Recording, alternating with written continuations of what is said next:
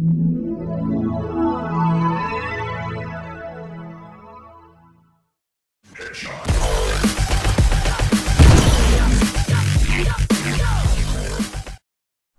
guys, what's up? Alex here, back with another video, and today I'm going to show you guys how to create the effect I showed you guys in the video example.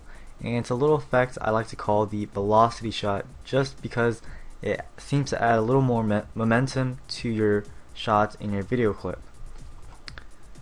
So I'm going to try and make this a really short tutorial, and on your timeline you want to have your video clip ready, and you want to select all the shots that you want to add the effect to. So I'm going to use this example right here.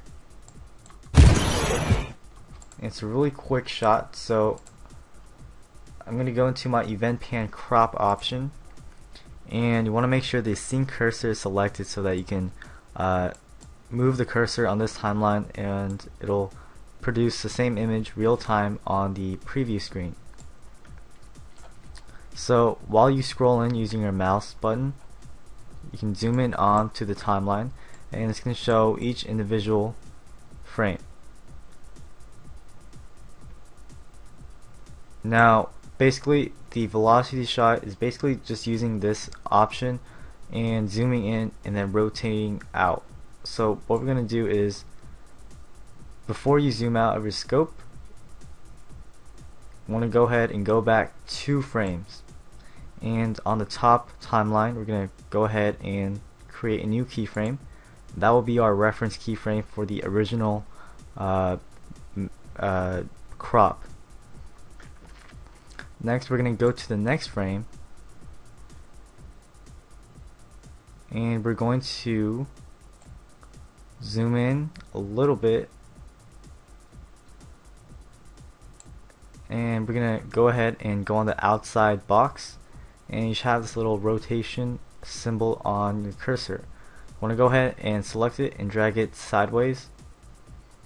Either way is fine, and you're going to make sure you rotate it until the 2 boxes on either corner hits the border of the video.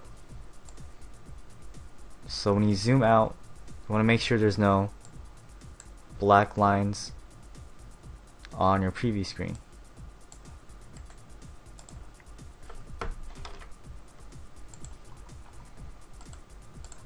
Okay, and since the rotation is going to slowly zoom out slowly, we're going to go ahead and zoom out of our timeline, and we're going to go all the way to about 3 seconds later, 3 seconds or more later, and at the end of the 3 seconds we're going to go ahead and create another keyframe.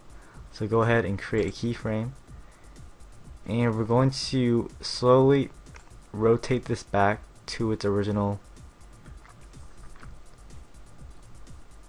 place. So that should be 90 degrees, or actually 0 degrees to its original rotation. And as for the cropping, we're going to slowly zoom out as well. But you don't want to zoom out all the way, because if you zoom out all the way, the effect will go by really fast, and you want it to be kind of slow so that it lasts longer. Alright, and by the end you should have something like this.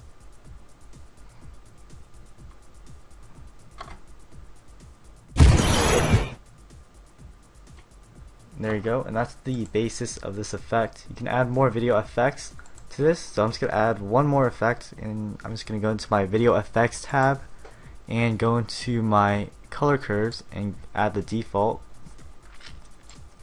and I'm going to go ahead and animate the color curve. So again, I just want to go to the frame before I zoom out,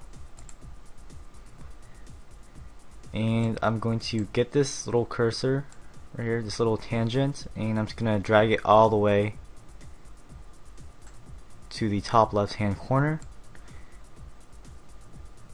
and I'm going to go ahead and go forward about 2 seconds and I'm going to get this little tangent and bring it back down to its original place. And that's all I used to create the video example for this tutorial. So again, this is what you should have, or look something like this after you follow this tutorial. And there you go. So I hope you guys like this video. I'm kind of running low on video effect ideas, so if you can find any effects that really haven't been done yet, just send me a message or post your suggestions in the comments down below. I'll have a lot more effects uploaded in the following weeks. So give this video a like, share it with your friends, and I'll see you guys next time.